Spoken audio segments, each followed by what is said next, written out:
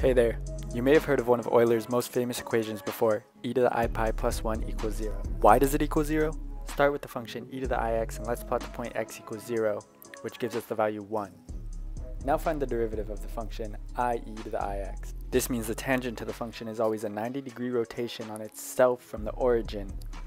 This makes a circle.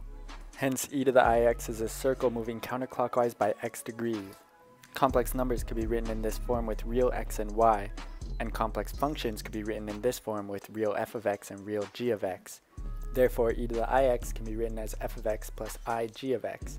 Looking here and being the trig experts we are, we know f of x equals cos of x and g of x equals sine of x. Hence, e to the ix equals cos x plus I sine x, otherwise known as Euler's formula.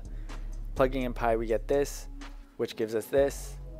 Rearrange things, we get e to the I pi plus 1 equals 0. Thank you.